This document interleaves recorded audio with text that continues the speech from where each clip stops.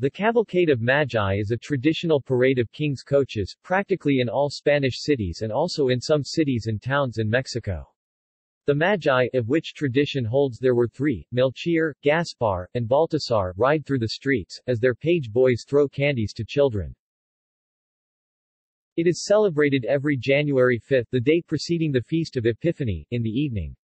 When the night comes, the children must go to bed early after cleaning their shoes, and the following morning they have the gifts of the Magi that they have requested before in a letter. According to this tradition, the children who have behaved badly during the previous year receive coal rather than candy, though, as in the case of Santa Claus, this is not a frequent occurrence. They might get coal candy, though. The Great Cavalcade of Madrid is retransmitted live on TVE1, the public Spanish broadcaster, every year.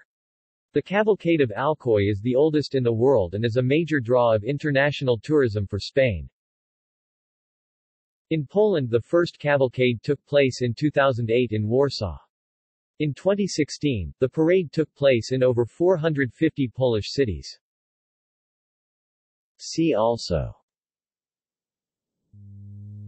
liturgical drama, medieval theater, mystery play, Star Boys singing procession, Santa Claus Parade. This article incorporates text from a publication now in the public domain. Herbermann, Charles, ed. 1913.